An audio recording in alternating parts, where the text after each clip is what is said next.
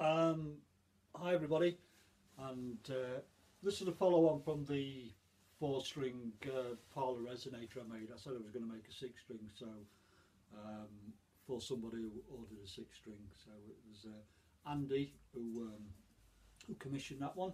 So here it is, one 6-string parlor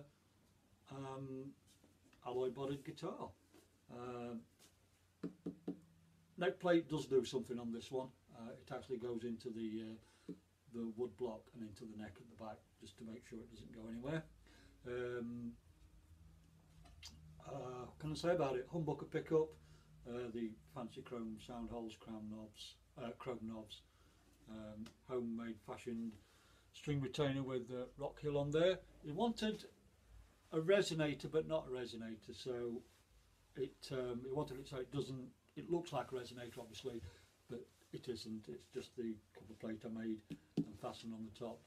The reason he wanted that is so we could play it pretty quiet. And right, this is just standard unplugged, so it's not as quiet as it probably could have been under.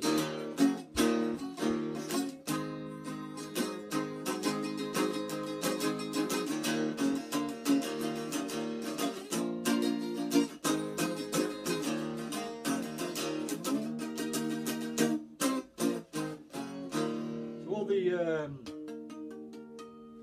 harmonics and intonation is where it is.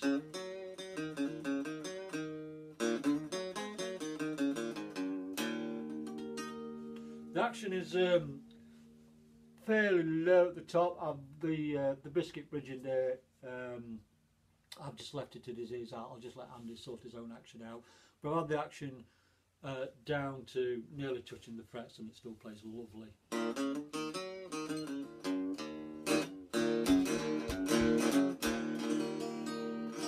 So we will plug it in and give you a demo there. Cheers for the wine, Andy. Cheeky little number, obviously. Right, this is plugged in. So here we go.